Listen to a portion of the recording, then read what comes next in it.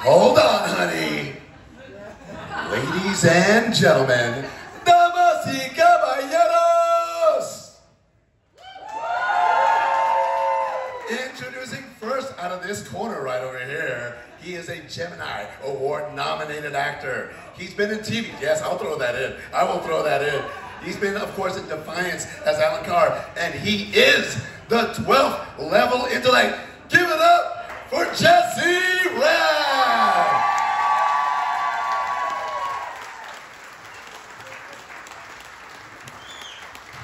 Jesse did not expect a pro wrestling entrance today. He did not expect that. Hold on. Ladies and gentlemen, coming out of the green corner, she is a pioneer, activist, actress, and now comic book writer. She is now Supergirl and the best person at Camp Green Pines. Ladies and gentlemen, give it up for Nicole May!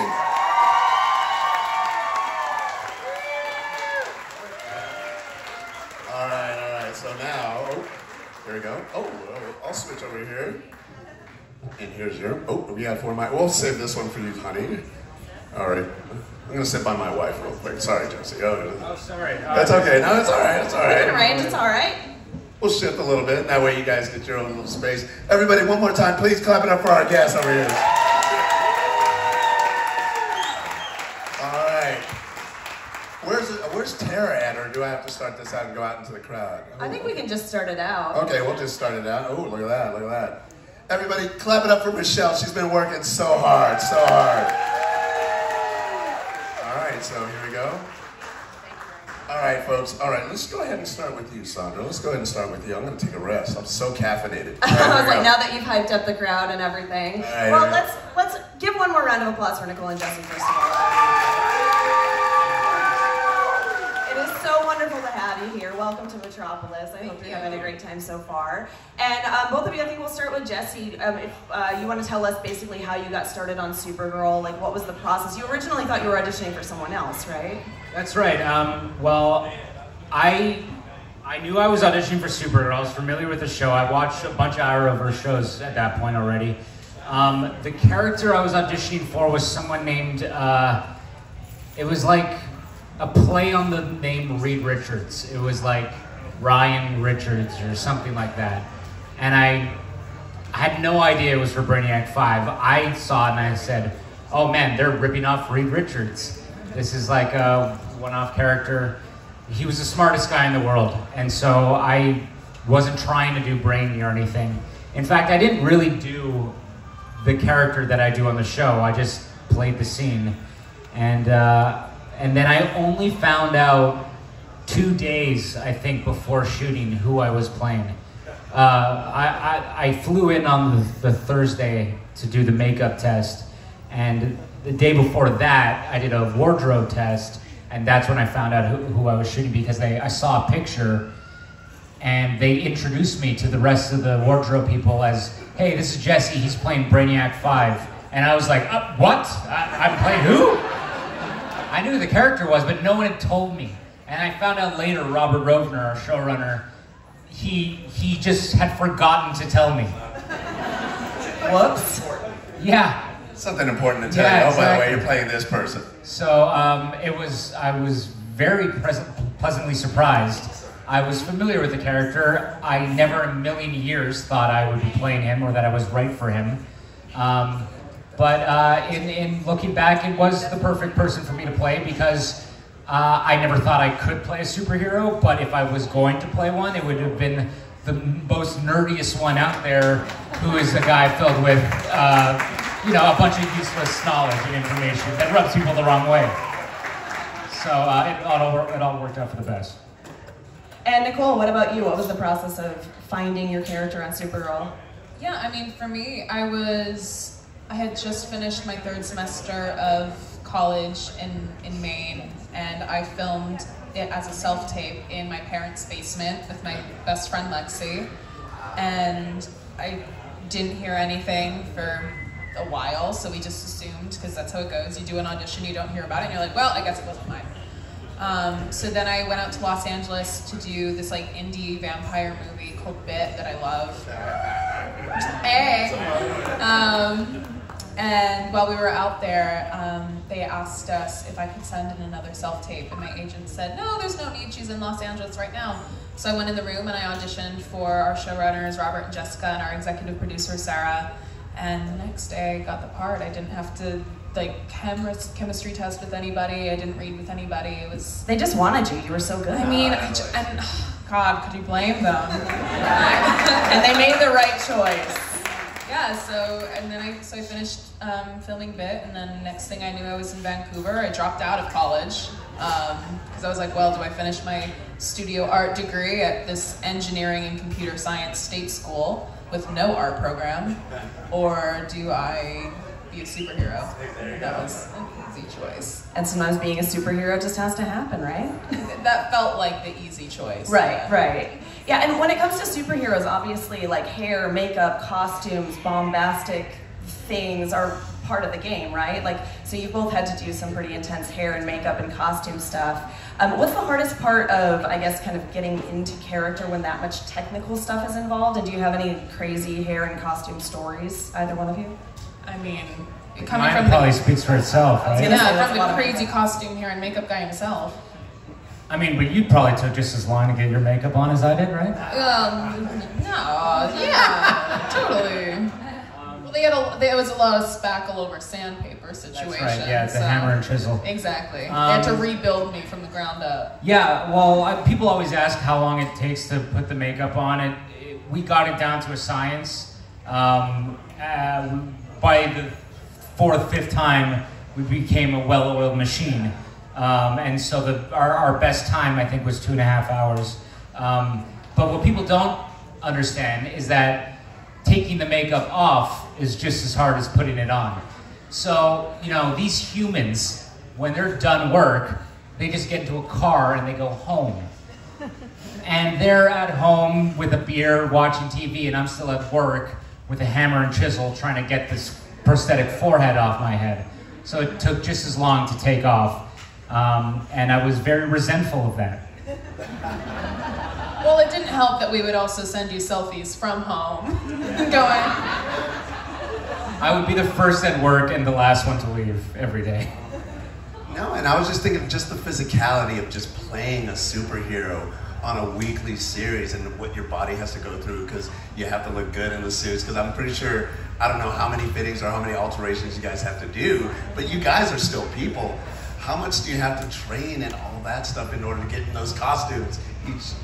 I was very fortunate because Dreamer didn't involve a lot of athleticism or physicality. You'll notice in all of those fights I was often towards the back going pew pew pew. So that was a lot easier than what some of the others had to do. But then I'd go home and like a crazy person in the mirror be like practicing like dream choreography and yeah, even getting the hand gestures down, that has to be a whole process figuring that. Well, it was just. I remember when we were figuring out your dream hand stuff. Oh yeah, because I didn't know what I wanted to do, and then you came up with like this really cool like under the arm thing. I just remember you trying out a bunch of different things, and I was like, no, that's not good. No. Yeah. That could be good. Yeah. You were like, stop. You look ridiculous. What you want to do is. For me, I think I just try to eat moderately healthy, and Brainy isn't the big hulking guy. I should say Jesse isn't the big hulking guy. I was just malnourished. And that's how I kept my skinny physique. In the 5th, 6th season, the suit started getting a little tight. But for me, it was all about posture, and I had a device that was like this elastic band type thing that I would wear around my shoulders that would keep myself straight and like train my back to have this like upright posture. And so I basically had like 3 or 4 poses that I would cycle between. I would have my hand triangle. Yep. I would have my fist behind the ring. back. Yeah, and the behind the back, which was funny because when there was a scene in season 4 where Brainy uses his image inducer to look like Sam Witwer's Ben Lockwood for a scene. And so Sam got to play me playing him, right? Which is like Sam's dream. You know, what I did was I sent Sam a video recorded of myself doing the scene. And I just hammed it up in the video. I'm like doing my hand thing on this line, and on this line I put my hand behind my back, and you should say, when she says, wow, that worked out, you tell her, obviously, walk forward, but then forget that she's there and then bring her back. Yeah. Like I just mapped out the blocking for how to play Brainy, right? And so, you know, we shot the scene and Sam just did this great impression of me doing him. And he told me it was very unnerving because behind the camera, all he could see was this little blue alien peeking his head over the camera to make sure that he was doing it correctly. But that was like a lot. Cut. What was that? That was a lot of fun for me, like to see someone doing an impression of me in the show. And having them do the brainy voice. The brainy voice too. Because there's a certain how you do that voice. Yeah. So I had to explain the reason, because he's like, why do you talk like that?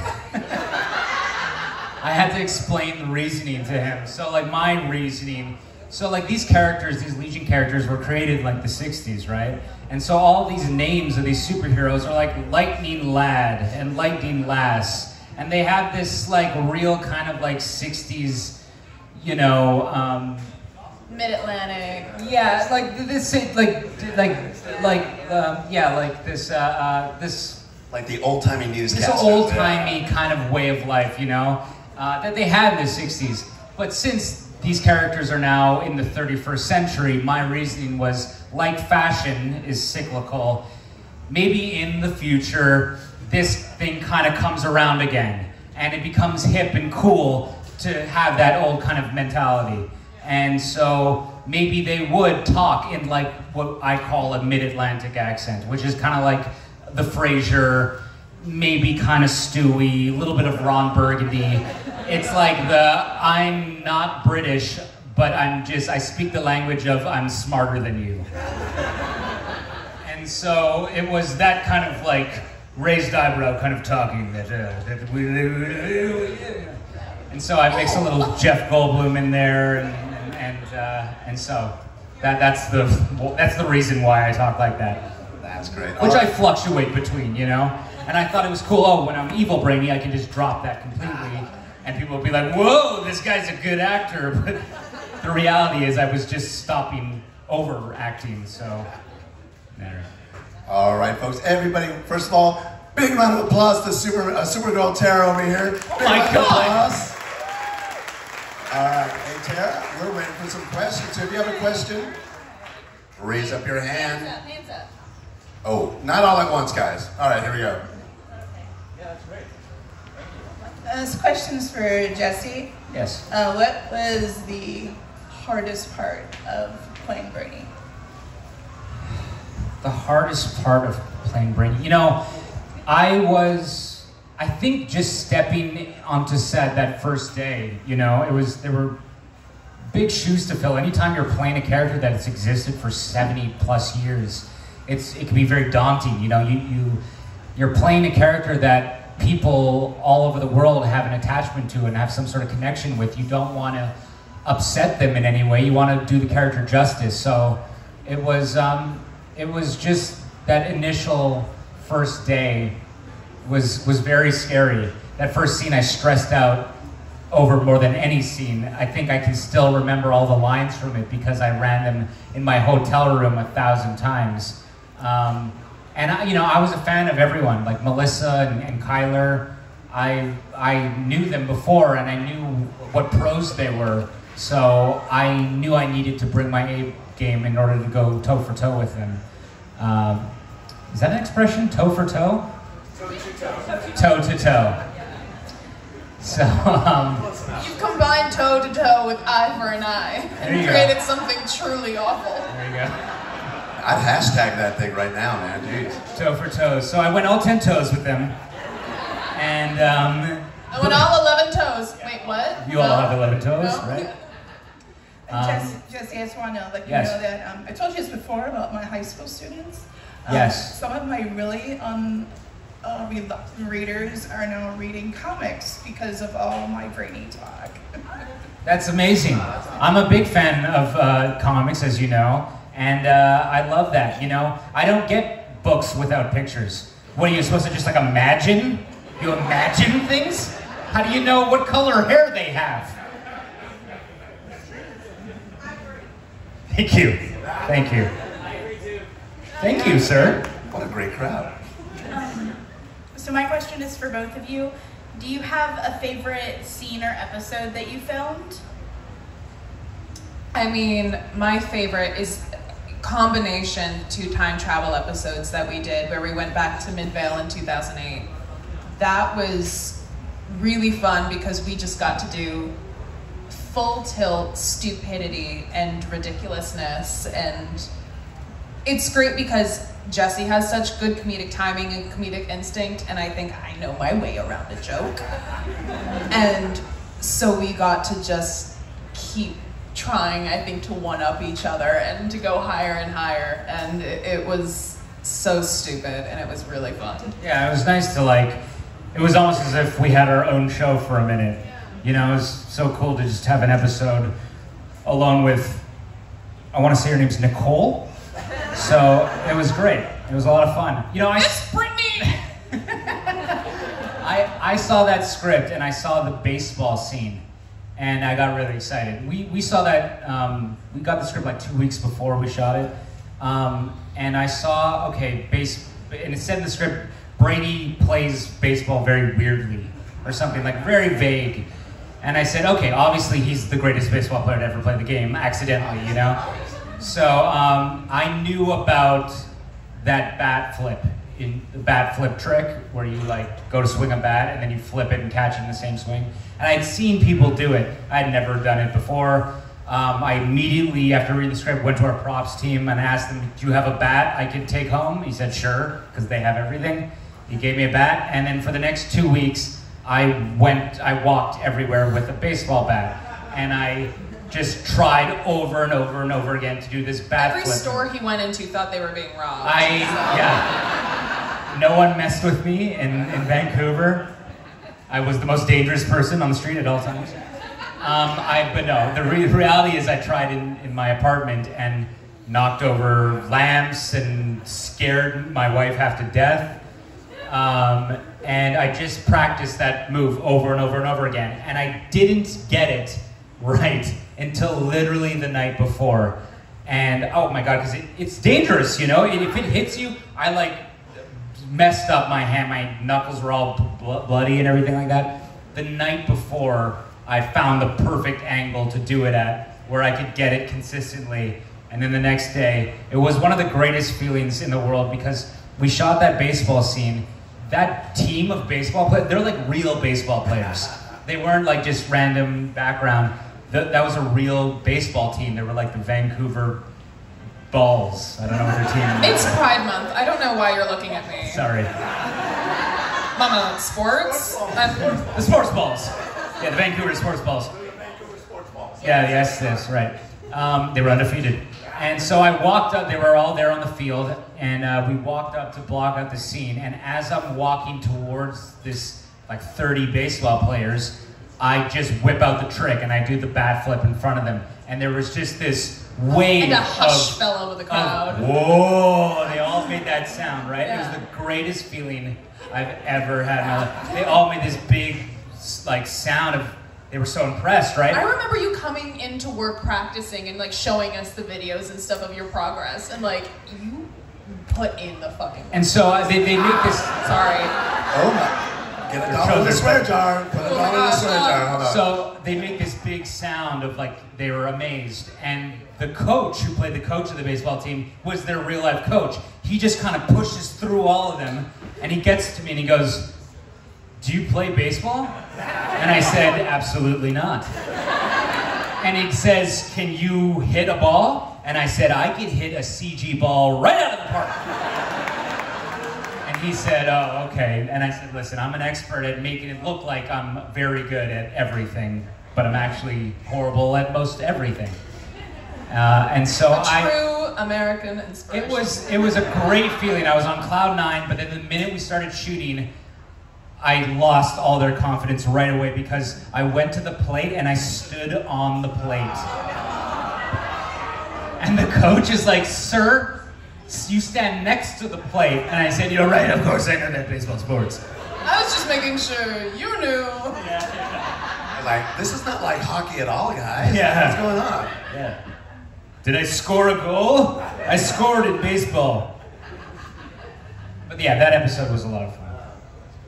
All right, Tara, do we have another question? All right, in the back over there. 2 questions for both of you. What is one of your dream roles, and who is your favorite comic book character?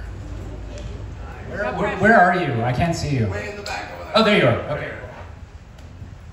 Ooh, I mean, my favorite comic book character, now is Dreamer, who has made her legendary debut in the DC universe. Aside from Dreamer, and I guess Dream Girl kind of gets encompassed in all of that as well.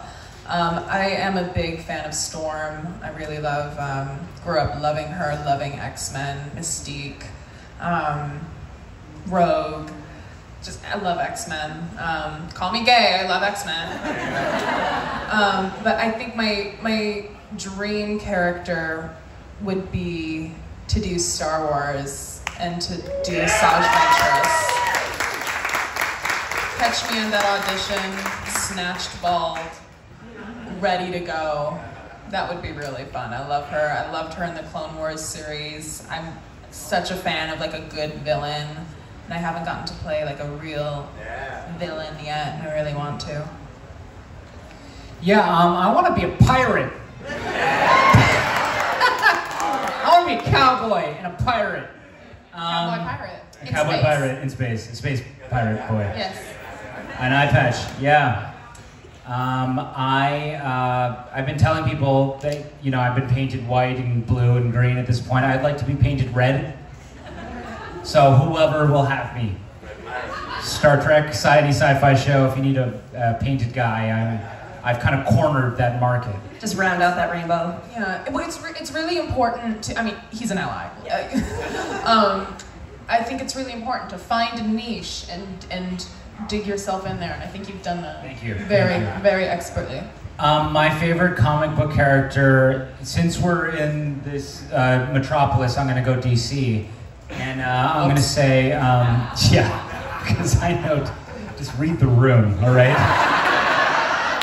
Okay, well, Moon Knight is right there. So if you're going to come for me, he's going to defend me.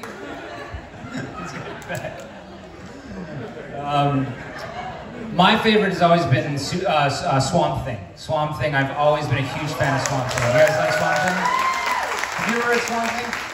It's dope. Look, I'll sell you on Swamp Thing right now, okay? Guy named Alec. I know Swamp Thing is dope. Yeah, okay, well, I want to talk about Swamp Thing. Is that cool? Who's Swamp Thing, Jesse? Okay, guy named Alec Holland, right? Am I getting that right? He's in the forest. He's a scientist. He figures out how to transfer information through osmosis. So he takes a worm, he teaches it how to go through a maze, he kills that worm, feeds it to another worm, that new worm now knows how to go through that maze. Oh, damn. Right? All of a sudden, his science experiment is sabotaged, dynamite blows up, oh, damn. It explodes, his whole thing, his chemicals and everything explode, he goes flying into a swamp, right? No cap? No cap, ma'am. Now, Alec Holland dies in that moment, right?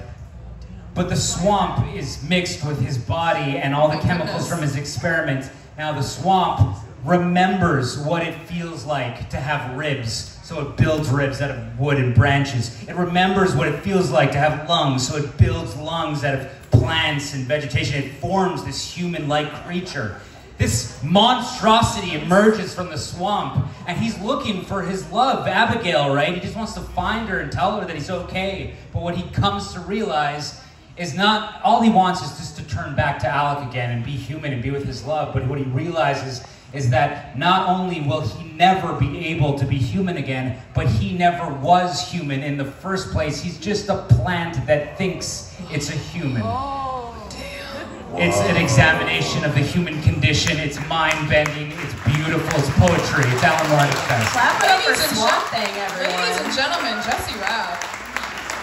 I think he's all sold us on Swamp Thing. Ladies I'm and not gonna cry gentlemen, up here. Brittany was her name? That was quite the journey, man. I buckled in. I was in for it. Now I gotta go Right get on. this. There. All right, Tara, do we have another question? So this question's for Nicole. Alright, my voice is enough. How was it like bringing your transition to the screen and making it relatable to masses? I'm sorry, say that one more time. How was it like bringing transition to the screen and making it relatable to the masses? Ooh, I mean, it was scary, the transition to the screen. I think because when I joined the show, I had not really had any on-screen acting experience. I had done, of course, this indie movie and one guest appearance on like a medical drama, Royal Pains. So I was completely green, new, did not know what anything was. I was like, you want me to hit a mark? Like with what, my hand? Like I did not know what anything was. Still can't hit a mark, by the way. And it was a learning process, and it was such a learning curve. And terrifying, being this, you know, college dropout, like, I was the youngest one on the cast. I felt like I was like just like this little kid who was like invited to the legendary grown-ups table, and they're like, hey, yeah, you who has never done this before, do you want to do like this really emotionally taxing scene with legendary stage actor David Harewood and try to keep up? And I was like, look, man, it's your show. If you think this is how you want to sink this ship, be my guest. But I was very fortunate to have folks like Jesse around me and people who were very patient with me and who I was very fortunate enough to get to learn from and form friendships with. Can I say one thing? Yeah. I'm still so impressed with how fast you were, like the real life Flash. You were so fast at learning. You quickly, like you said, started off as a novice, became better than so many of the actors I know. It was so impressive seeing how fast you learned in one season what it took me 15 years to learn. And I was blown away by it, and everyone was. And yeah, it was really impressive.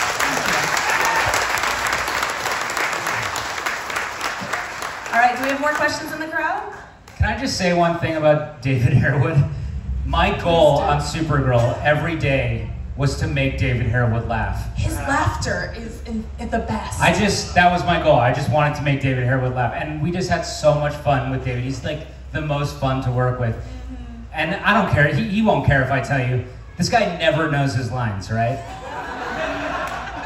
But he's like a Shakespearean actor. He's so good, but he doesn't know. And I would just die of laughter when I'm seeing him say his lines, because I know that he has no idea what he's saying, right? But he has such confidence. So, and he has this like smolder that he does.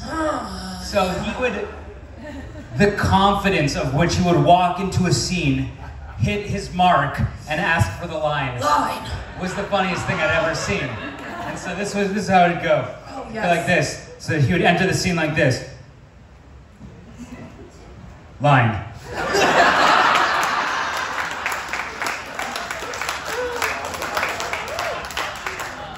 It'd kill me. That was photorealistic. I felt like I was there. He was here. I thought he was here. Yeah. Acting. I love the demonstration. Did you have another question in the crowd, Tara?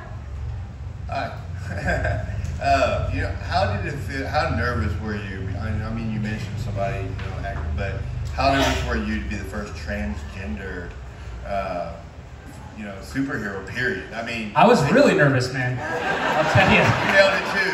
You nailed it too. I was scared. I'm not gonna lie. I mean, you went from like stage acting, right? I mean, I read your IMDb, it's clear. I mean, as far as that, but then you come on not only the first time on screen, but the first time transgender.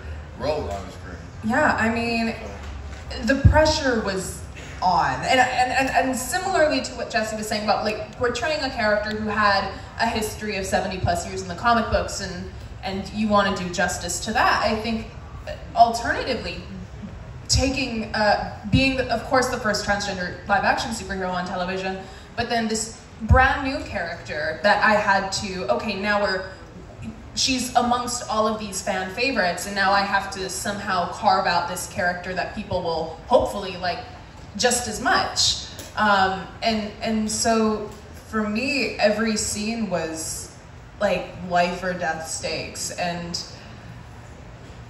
when I would, and part of the learning curve for me too was learning how to interact with social media and how to navigate that and how not to internalize all of that. Because when I would see scenes come out, of course, any actors can't watch themselves, and I don't know, maybe you can.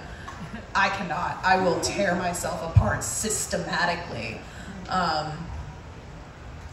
But I remember doing, in season 4, there was a scene where Nia and Brainiac kissed for the first time, and it's like, you know, I have never wanted like a live studio audience more than in that moment. I wished and prayed that there was been a ooh. No, but I went on social media later and I was getting a lot of people coming at me because they were like, Nia didn't ask for consent. And she was like, she assaulted him. And I was in a panic. I was like, oh my God, how could I have done this? Like, I've just sunk this character. Like, oh my God. I did not know what to do with it. And I did not know where to put that information. And I was beside myself. And because any wrong move, I was like, that's gonna be it. They're gonna say, no more trans superheroes, no more Dreamer, we tried it, that's done. And so every scene was like, and then eventually I gave up on that. I was like, you know what, I'm just gonna have fun. I'm just gonna, because she's a cool character and she's awesome, and thank you very much. No, that's great. No, and kind of piggybacking on that, because sometimes there's like real life couples that go on the screen and have zero chemistry with each other. How did you guys build your chemistry? I don't think it's very nice to talk about Melissa and Chris that way. Oh my God! Oh, shots fired. Redacted. No, but you know what I mean. Sometimes it's tough building a chemistry with a romantic partner in real life, but much less on the screen and make it believable. Because like I said, you see a couple like, no, I don't buy this at all. But you guys build something together on screen that I'm like, these two are too cute. But how did that work out just between you two? Honestly, it's not something you plan or do anything. I feel like Nicole had to do all the heavy lifting in that relationship.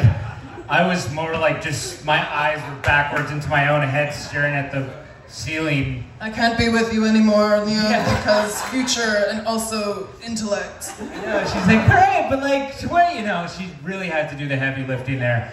And you know, it's not something you can even really manufacture. It just either works or doesn't work, and we were lucky that it worked. I remember when we were shooting that first pizza scene, the director came up and was like, you know, you guys have great chemistry. And I was like, okay, I guess so. Party. I mean, I'm doing the same thing I always do. So, you know, it just... And I'm like, this is my second episode. I am just doing my best. It just, sometimes the camera will like you for some apparent reason. And it was just fun getting to, you know, do those scenes. Because, you know, like I said earlier, Jesse has great comedic timing. And these were just two really funny, fun characters. And getting to explore that relationship and do those scenes with Jesse, there's no one else I would have rather done them with. You know, comedy's all about... Timing. And finishing each other's... sandwiches. Our mental synchronization. Tara, did anyone else have questions? Yes. Hello, I'm Steve Leslie from Kansas City, Missouri. Woo! It was a no-brainer. I had a good night's sleep. I got your autograph yesterday. Thank you, Of course. No problem. Check out sweet dreams too. Thank you very much for coming to see us. Okay. Somebody said it was a no-brainer for me and told you to have sweet dreams. Man, you are a pro. A king of marketing, if I've ever seen one. Jesse? Yes. Could you tell us about your character, Radix 5? He never met Radix, his father. That would have been interesting on the series Supergirl. Could you tell us why it didn't happen? I think it probably had to do with rights of like what characters we were allowed to use on our show. I know that like Krypton had rights. They were at one point gonna do a Metropolis TV show, and they had reserved some characters. There was a lot of like red tape. Yeah, so it all had to do with like what characters we were allowed to use. Brainiac 5, luckily, we were allowed to use. I always wanted Vril Docs to be on the show, and I had all these casting plans for it. You know, I had a list of people I would have loved to play my father. I thought Naveen Andrews, who played Saeed in Lost, I thought he would be awesome Vril Docs. I thought Brent Spiner, who played Data in Star Trek, would have been another awesome.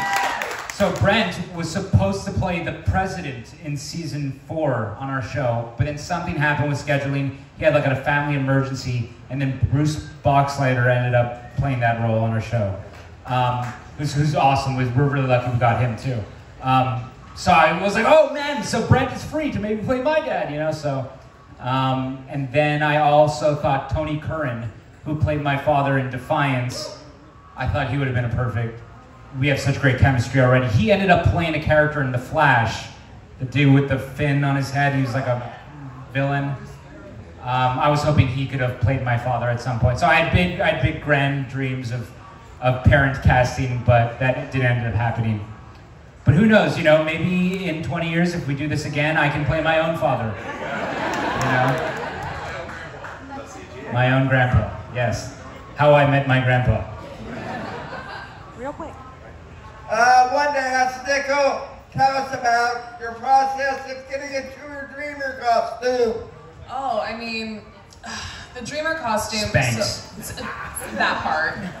Well, for the first 2 years, I also had a corset on, which was very disappointing too, because I had 2 gray sides on my costume that went over my waist, and they were really stiff material, but they were detachable because they wanted to leave room open to like have harnesses and have somewhere for wires to go if they ever wanted to put me on wires. They never did.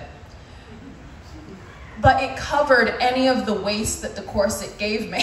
So it was complete, so just 2 years of being like snatch waist, and then we ditched it in season 6, because I was like, look, if you guys aren't gonna, if we're not gonna see it, I'm not gonna do it.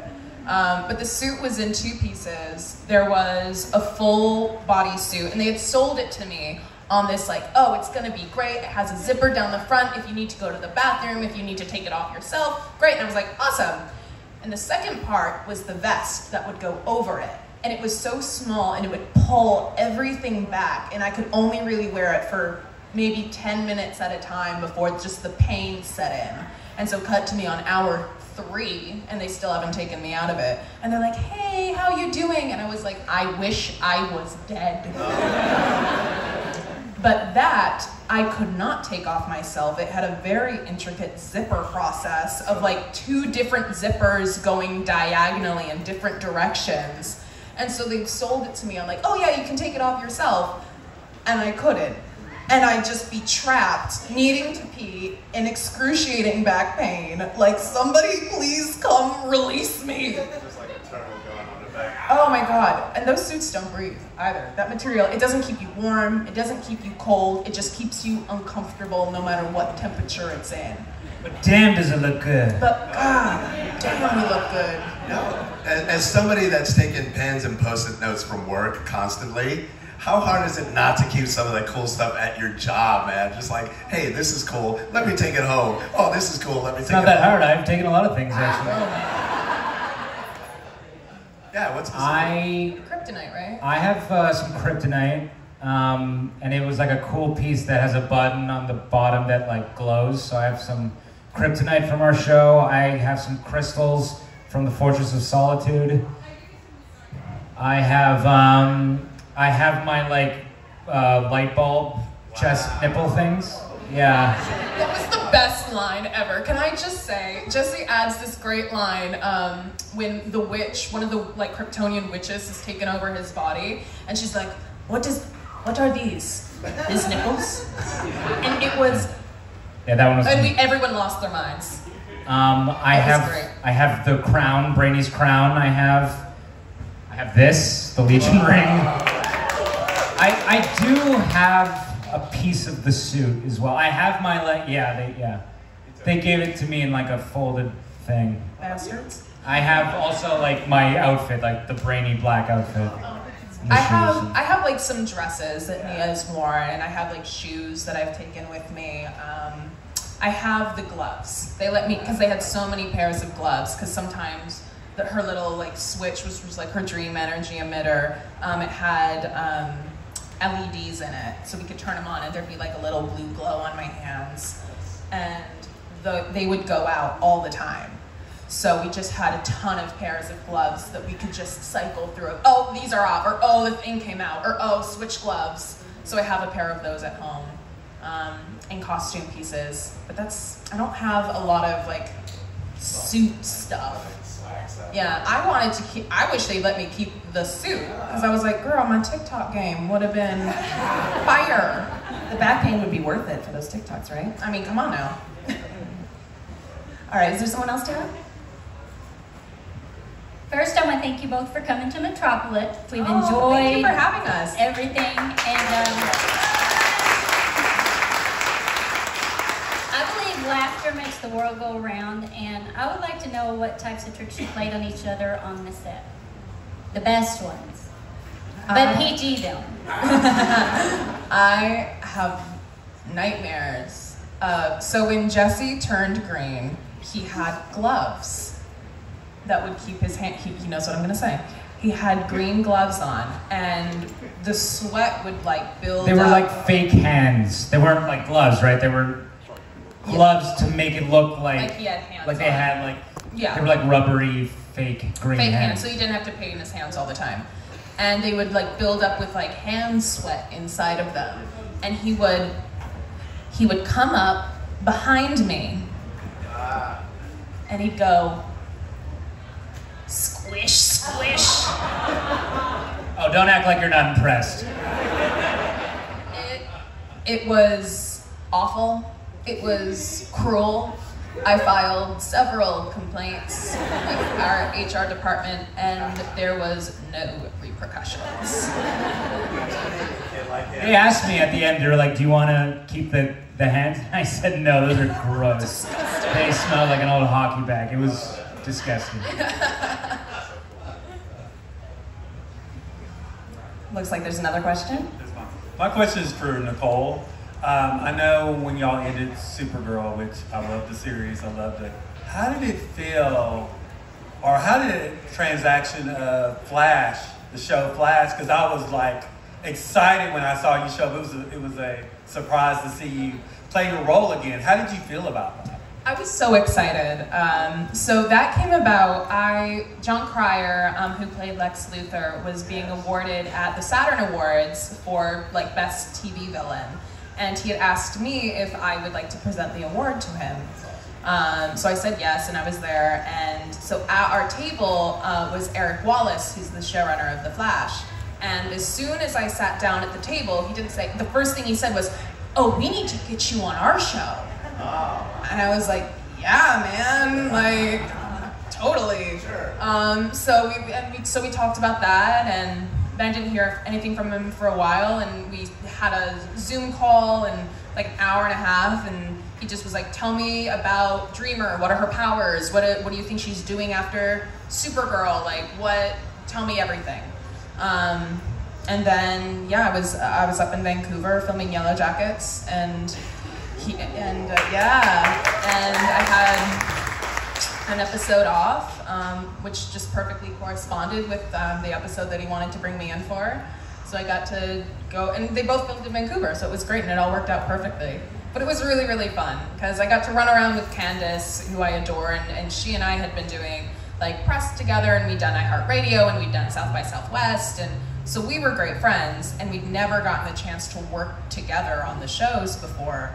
So that was a really great opportunity. And then Brandon and Grant, we'd have this great scene in the coffee shop where like we're doing our own thing, like dream realm, panic, like oh we're going into oversleep. We have, you know, fevers if we don't wake up, and you know, if the clock's counting down. Meanwhile, Grant and Brandon are like doing like a buddy like comedy duo in like the barista, like flipping coffee and burning hands, and they were doing a whole like tight 5 routine back there.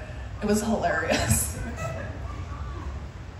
I was gonna ask, I know Nicole, obviously you've written Dreamer now as well as played Dreamer. How much creative influence do both of you have on your characters in the show? And were there any things that you wanted to happen for your characters that haven't seen yet that might show up in a comic book? Or I know, Jesse, you were talking about not having someone play your dad, and that would have been cool. Were there any other things that you were kind of hoping for your characters that didn't come to pass that maybe fans can look forward to in the future? I mean, I don't know, you know, I got to do a lot of cool things. I obviously wanted to do scenes with my parents and stuff like that. But you know, a lot of the things I asked for right off the bat ended up coming to fruition, which is very cool. Like when I first, in season 3, when I went to the writer's room, I said, look, you know, if we ever do a Crisis on Infinite Earths, we need to do a council of brainies. You know, there needs to be like 5 brainies. And ultimately we ended up doing that. They asked me to write down all the different types of characters I wanted to play. So I wrote character breakdowns for Brainy Prime. I did Ernest Brainy. I did, at the time he was called Soccer Mom Brainy. I did, you know, the Evil Brainy, and was there another one? There was, and then my sister. Oh yeah, my sister. And that was another thing. I pitched right away. I was like, look, I have a sister. Maybe because they had just done an episode where all the women had to go on a mission together, and I said maybe there's somehow we can get my sister to play me and go on this mission, or you know. So I wanted my sister involved in it somehow. That came to fruition. So yeah, like a lot of cool things that I talked about in the beginning ended up happening. So it was pretty cool. You know, Robert and Jessica, our showrunners, we were very lucky to work with them because they were very open and gave us a real sense of ownership over our characters, and they trusted us, and which is something you don't really get a lot on TV shows. The door was always open for questions and pitches. And so, you know, much to their chagrin, at like 3 in the morning, they get emails from me explaining why Brainy can't shoot a laser beam out of his ring, you know? And I have to write an essay on like, this ring is a tool for exploration and discovery. It's not a weapon, okay? It can make him fly and use telekinesis, but I refuse to have lasers shoot out of it. Lasers out of the ring are where I draw the line. So it was really awesome to have bosses like that. Can you please tell them about the pitch that you gave for Evil Brainy? Do you remember the one? Where you die? Yes. Yeah, I loved it. I was so into it. They're like, you need to stop pitching that Nicole dies on the show. And I'm like, yeah, but she's not really dead. Yeah, totally. It's comic book. Well, in the comic, Dream Girl dies in the comic, but then becomes like a vision that only Brainy could see. Yeah. And so I loved it. I was so down. I was like, yes, let's do like. I forget exactly what I pitched. Okay, well I remember it almost word for word. So it was gonna be like a really cool like season finale, like cliffhanger. We were gonna have Dreamer like out fighting crime, doing her thing, being like the moment. And Brainy was gonna come up to her and she was like, oh hey, whatever. And so they kiss and have a moment in the alleyway, and then shink. And then I stab you. Hand down, knife in the stomach. cut to Dreamer bleeding out and in the middle of the find street. out that I was Find evil out Brainy it's the whole evil time, Brainy. and I'd switched places with the And evil that Brainy. good Brainy is trapped And the in good the Brainy was bottle. actually trapped in the bottle. Yeah. Yeah, that was my pitch. Yeah, and if the only thing I would have changed was as they pan out, can we just play the end of Losing My Religion? So it's just a But I dream. wasn't trying to kill you off. No, you no, were of then course. going to become In a the vision, and phantom we were in gonna every do episode. yeah, and it's then gonna be so ultimately cool. the journey back to you getting your body again. Totally. But And it could have been great. It could have been you talking to me. Everyone's looking at you, and I'm like, oh, they can't see me. Which You we look did great. do ultimately, right? Like, because you were the astral That's right, projection. that's right, we did. Yeah. I also pitched that I would die in the show. I was like, all right, Jesse hear me was out. killing I get everybody. killed. And they were like, we've never had anyone pitch their own death from the show before. No, you're just like Thanos, just wanting to kill half of So everybody. my pitch was, so there's an episode of Legion of Superheroes, the cartoon that I always loved, where they go to this fun house type place where each Legion member is confronted with their worst fear. And, you know, so-and-so is afraid of heights, and so they have to confront their fear of that. So-and-so is afraid of whatever, you know. And when it gets to Superman's fear, Brainy dies, right? And he basically realizes that his, you know, biggest fear is losing someone that he loves, right?